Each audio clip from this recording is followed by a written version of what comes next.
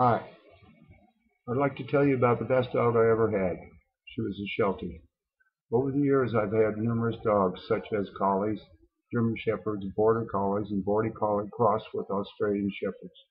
But the best dog I ever had was a Sheltie. The Shelties are very affectionate and smart. They grow to be approximately 13 to 16 inches in height and weigh between 12 and 18 pounds. The Sheltie we had was tremendously bright and sensitive, and always willing to please. These qualities made her quick and an obedient learner. She was very protective of our family. Our rescue started when my wife and kids went to look at some puppies that were for sale. When they got there, the puppies were underneath the house and had to be pulled out, with the exception of one. This female pup hid in the corner trying to stay away from everyone. After a period of time, they were able to get her out. This pup was so infested with fleas and very, very timid. They felt sorry for her and purchased her. Her name was Ariel.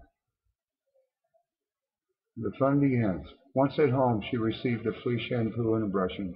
During the first week, she sat in the corner of the kitchen and didn't move very far.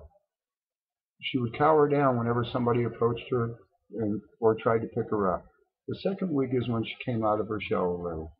Still very unfriendly, she would walk around the house slowly, watching everyone. The third week is when she started to play with us a little bit.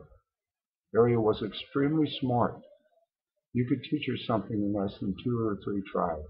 She was extremely easy at housebreak, and if she had to go outside, she would stand by the door and waited for you to open the door to let her out.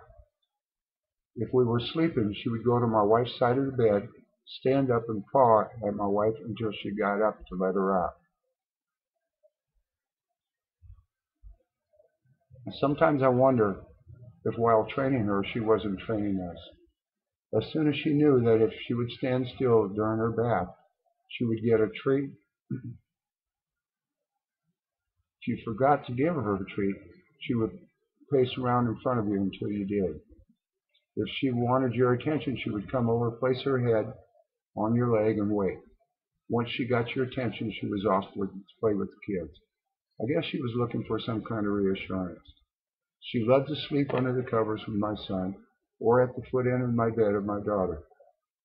We have found Ariel to be a great family pet and won the hearts of all of us. She lived to be 13 and a half years old, and she is deeply missed by all of us. This is a memory of Ariel, or Sheltie, the best dog I ever had. Discover how secrets to dog training will help you resolve your dog's behavioral problems quickly and for good. These problems include aggression, biting, digging, barking, chewing, jumping, house training, whining, bolting out the front door, separation anxiety, pulling on the leash, and a lot more. Click the link below this video for dog training. Thank you, and have a good day.